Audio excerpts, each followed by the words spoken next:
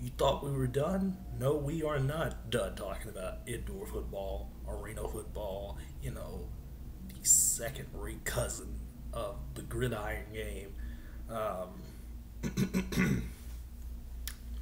So, what about those AFL assets?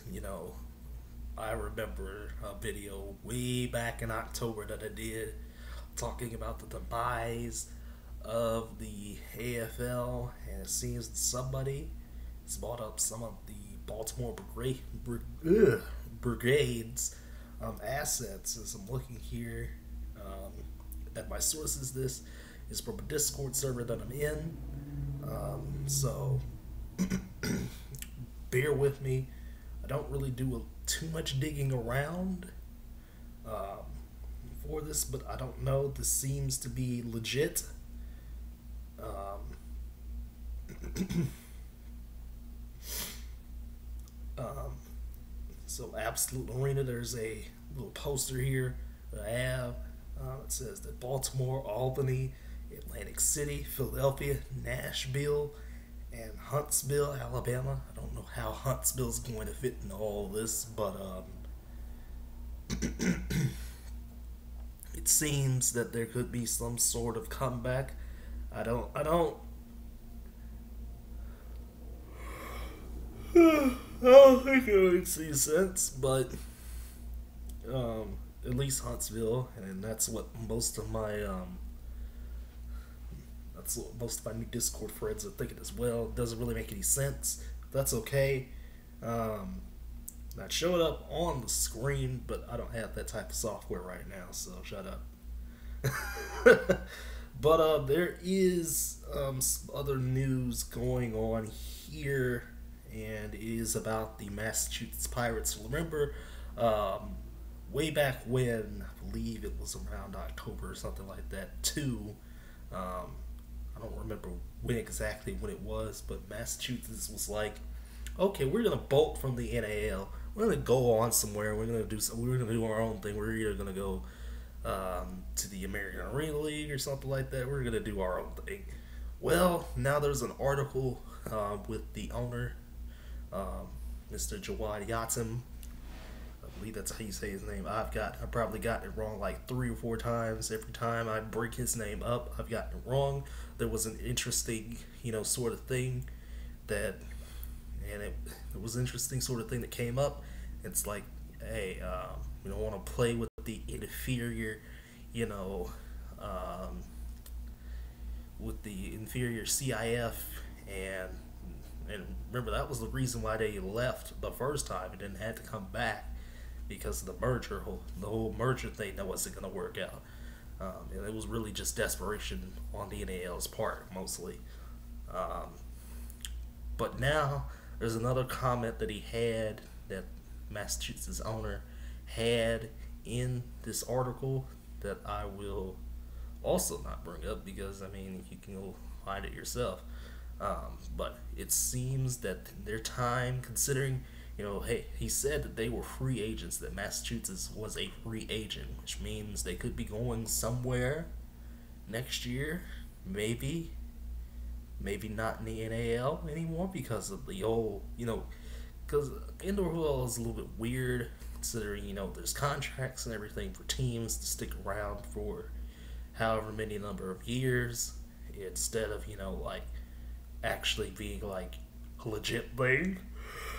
Like, oh, well, here's, Green Bay, owners have been here for like, I don't know, let's talk about the Packers anyway, not the Blizzard.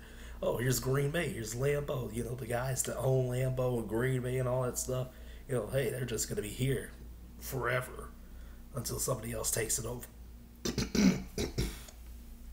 or even closer here in my local area, as we have Jerry Jones, the forever eternal Jerry Jones, who will probably not be giving up ownership in his lifetime. But yeah, things are a little bit different down in the arena football circles, and it could be that Massachusetts could find someplace else to go, or they could come on back to the NAL.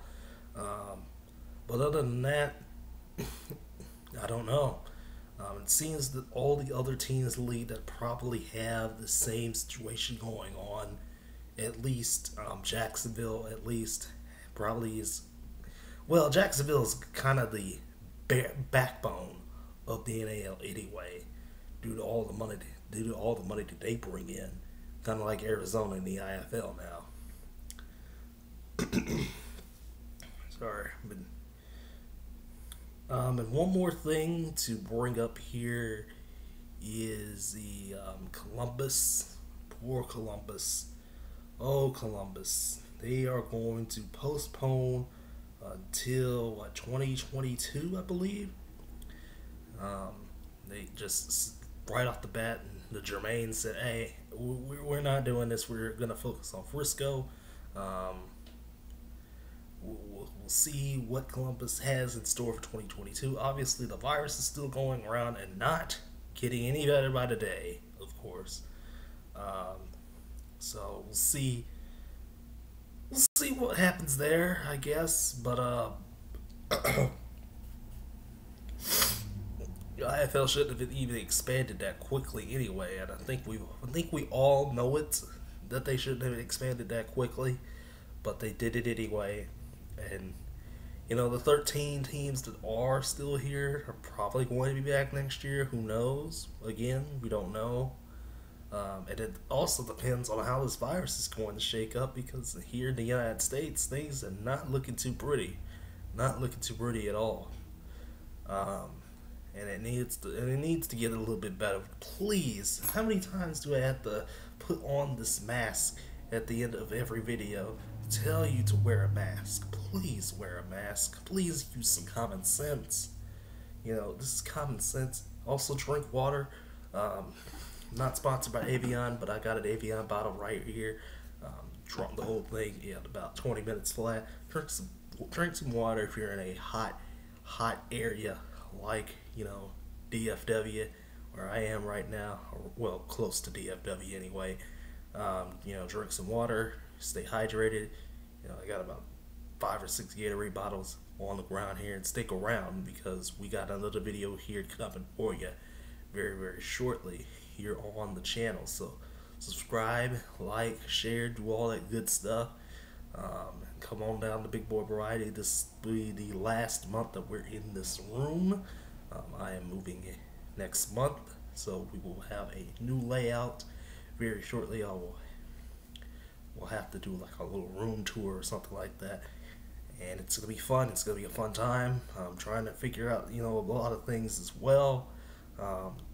Please support my blog. Just go ahead. It's in the about section of my channel. Just go ahead, get a couple of reads in. I should be doing something for the blog at some point, either today or tomorrow. I don't know when, because it's a weekend. I don't really do stuff on the weekends anyway. I haven't really been doing stuff since this virus started, so that's something. But yeah, we're gonna see you guys in a few minutes with some more sports news.